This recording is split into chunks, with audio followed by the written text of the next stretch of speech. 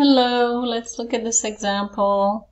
We have x equals 2y squared plus 12y plus 17. We want to write it in standard form and then use the properties to graph the equation. Okay, so we know this is a horizontal parabola.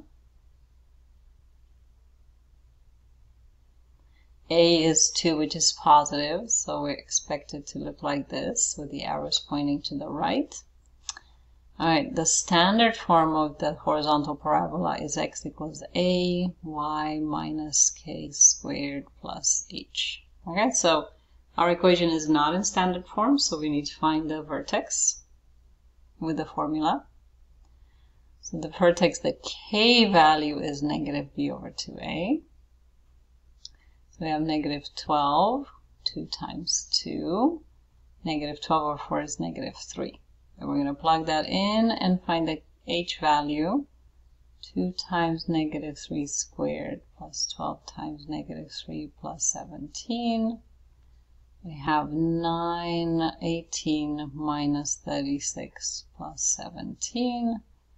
Negative 18 plus 17 is negative 1.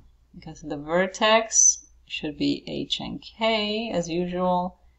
This is negative 1 and negative 3. Alright, so we're going to plug this in a table. So let's write the standard form. Okay, so a is 2. Y minus k would be y plus 3 squared. Then plus h would be minus 1. And our y value column here. So the vertex, we have negative 1, negative 3. Pick y value, so pick a couple of bigger ones and a couple of smaller ones. Alright, so now we're going to plug negative 2 into the equation. We have 2 times 1 squared minus 1 gives me 1, and we copy that to the other side. Plugging negative 1, we get 2 times 2 squared minus 1. 8 minus 1 gives me 7, and copy that on the other side. Okay, so let's graph this. So start with the vertex at negative 1 and negative 3. Then we have 1 and negative 2, and 1 and negative 4. Alright, then we have 7 and negative 1.